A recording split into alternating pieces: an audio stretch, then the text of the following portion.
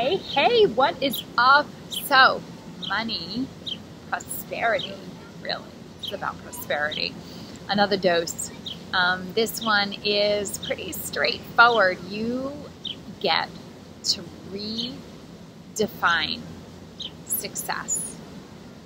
You're going to take that word and you're going to contemplate on it.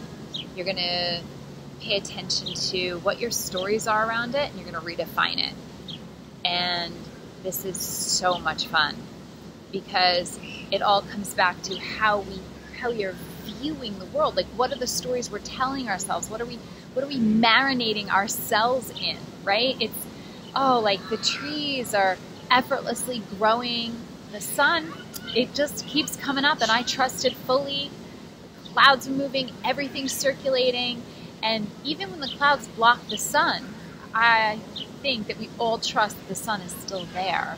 It was this beautiful revelation when my daughter first took a flight in the rain, and then we got up to 30,000 feet. And she's like, "Mommy, the sun is out." I said, "It's always out."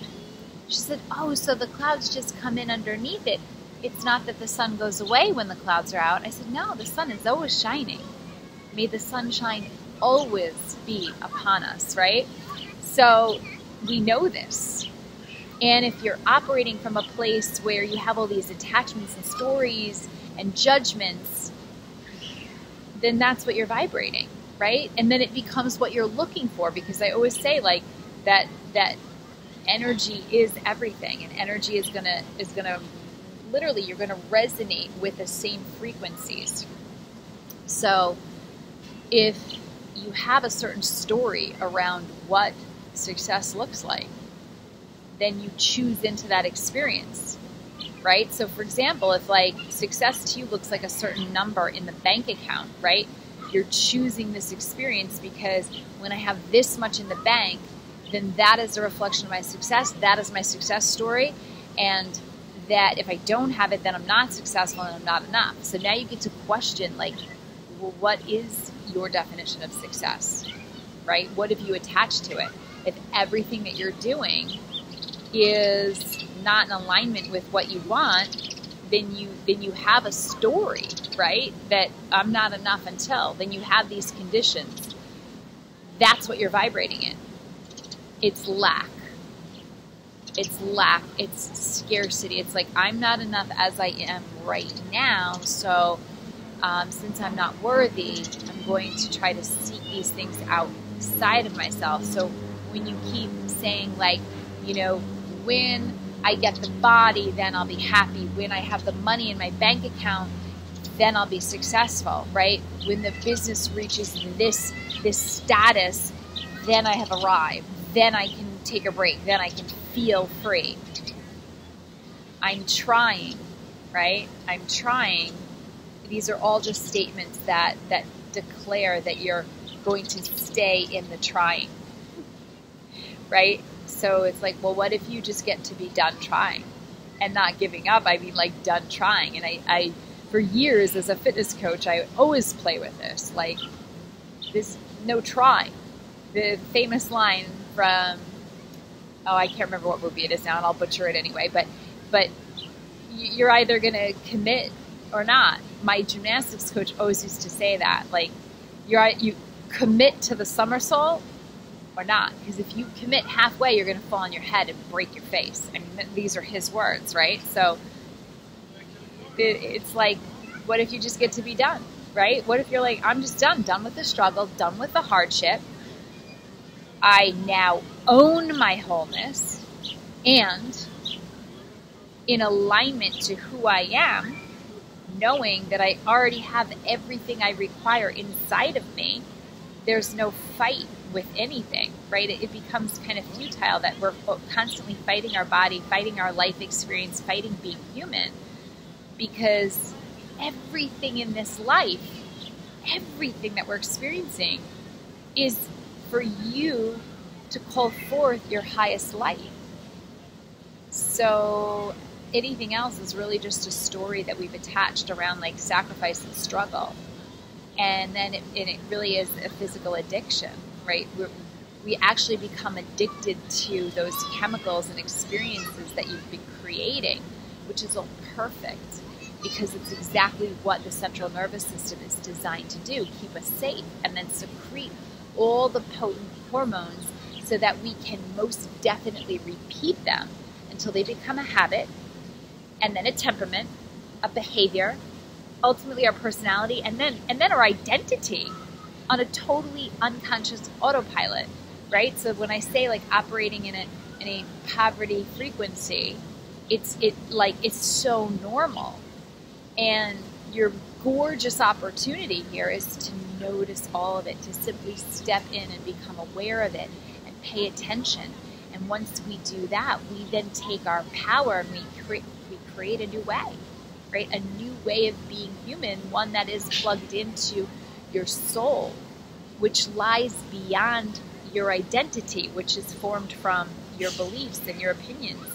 And it means you're free from your own self-judgment and your attachment and your expectations of what you thought success needed to look like in order to feel free. You get to actually just experience being free and at peace right now. So breathe that in.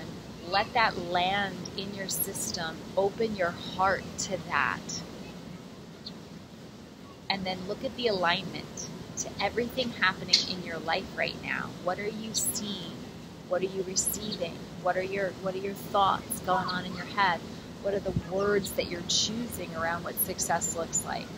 Right? What are your feelings about things in the world? Like, oh, working with these people sucks, or, having to deal with this sucks, or I hate my body, or I don't want to pay these bills, or my money's running out, or, every single time you see your bank account, and you go, I don't want to pay the bills, you're re-anchoring in that same chemical addiction to like, I'm stuck, I hate, I never have enough, I'm a victim, sacrifice, struggle, so on and so forth, right? Then you again generate that like yearning outside of yourself.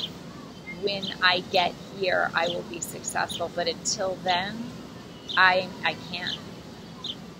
So is that really successful, right? Is that really successful when we never actually get there? Success is like, is my heart beating right now?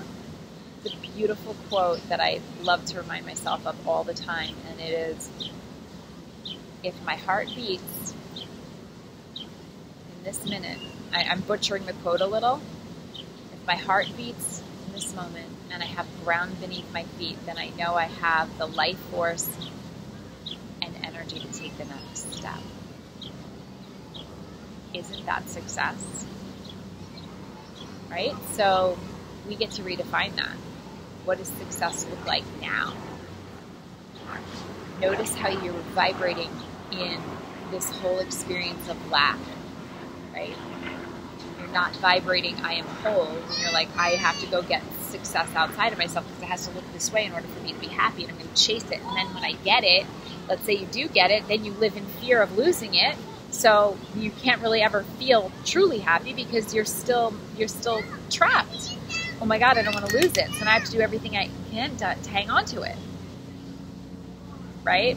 It's like the analogy I've used before, taking a breath and hold it for fear of not being able to get another one, or that the air is going to run out. Well, it's going to leave you dead, right?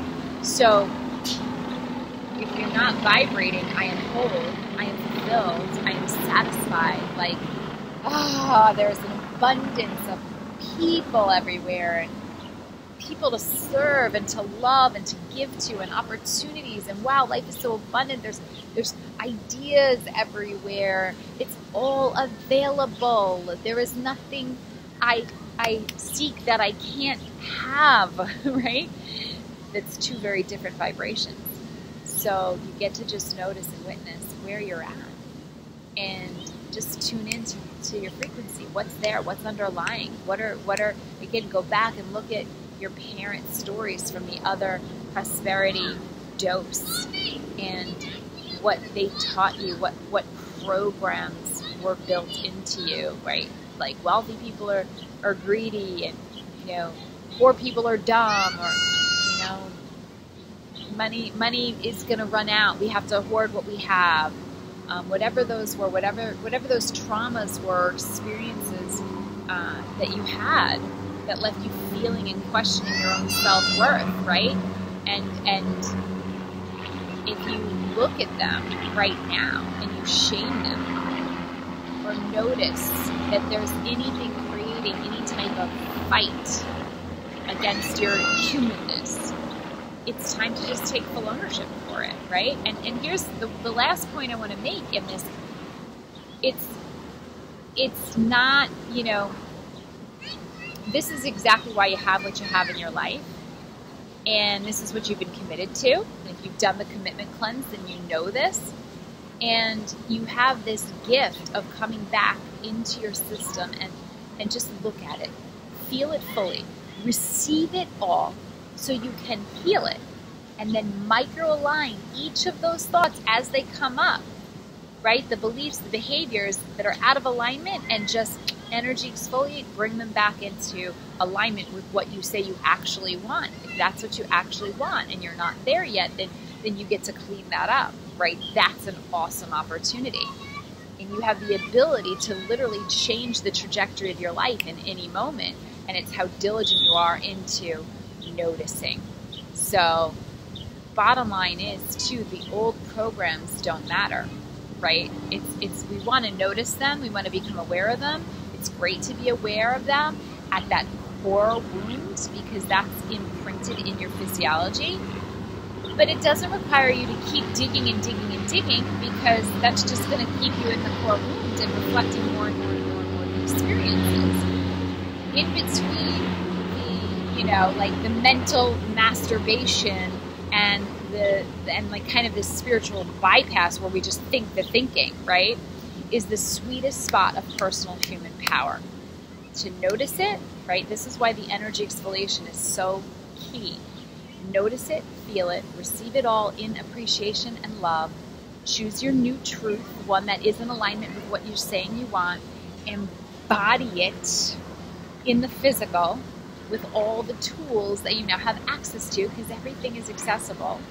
And then micro-align each thought, belief, behavior that comes up to match to that frequency of what you want to be experiencing. So bring it back and then look at it, right?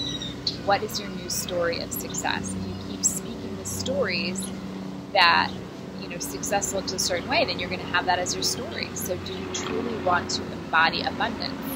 How do you embody abundance?